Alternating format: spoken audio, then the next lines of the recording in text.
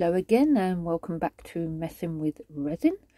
And these moulds in front of me I got from Temu, and I'm loving this website at the moment because from order to delivery it takes about a week.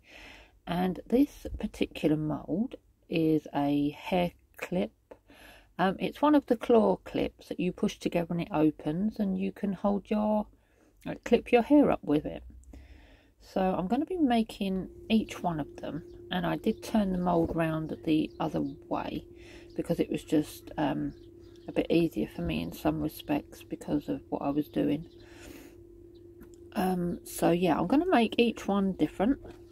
Some I'll be filling up off camera, as you can see there. I'm going round to make sure there are no bubbles, but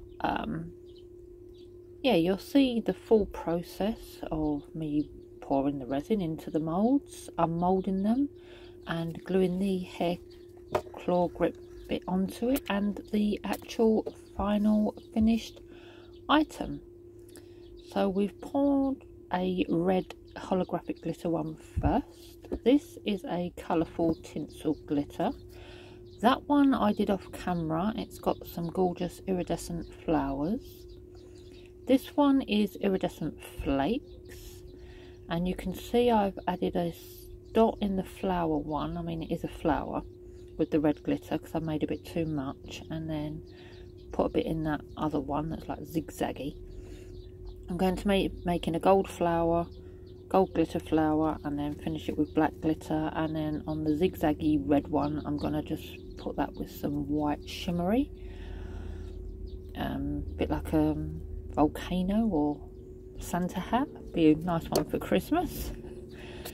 So yeah, just spritzing with some isopropyl alcohol and then finish the rest off. And here they are all finished and dry. And I bought two of the moulds so I could make each side exactly the same.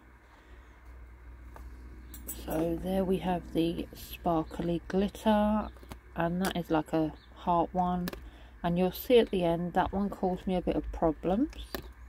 But there's the flower one, there's the volcano typey one, that's the iridescent one. This one's my favourite with the flowers. And then the tinsel like a cloud, and that one along with the red glitter heart caused me a few problems. But there's the claw bit, and you just glue it to it like that, and then glue on the other side, obviously allowing it to dry each side in between, and then you will have a finished claw grip. So that is all of the first side glued on, and I'm just going to leave that for 12 hours to dry so I know it's completely in place and don't slide. And then I did the other side, and here we are completely finished. So you can see there, and you just push and it opens. There's that one, and then the flower.